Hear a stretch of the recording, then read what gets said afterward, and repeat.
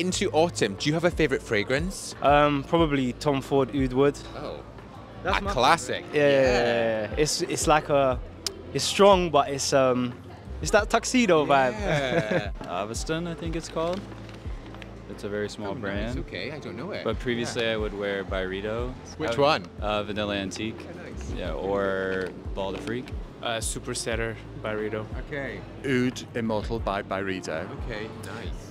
But I occasionally hark back to the fragrance I first got when I was 12, Aramis. I still love it. A fragrance brand called Urania London. Okay. And I'm wearing like Fluid Nature. It's a queer brand. Otherwise, I would say one autumn fragrance I love. It's like Noir Exquis from like L'Artisan Parfumeur. I know it. I might butcher the name, but it's called Terre d'Hermès. Terre d'Hermès.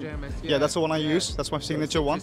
Yeah, I love that. And the other one I love is a new one. Like I think it's like a collaboration with the Huntsman. Okay. Joe on Whiskey and Cedarwood. Oh, yeah.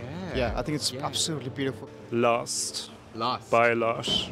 Nice. It's a dark rose jasmine perfume that I have, and it's honestly my favorite. I love I'm that. wearing it right now. Oh, can I smell you? Yeah, Is that of okay? course. Right.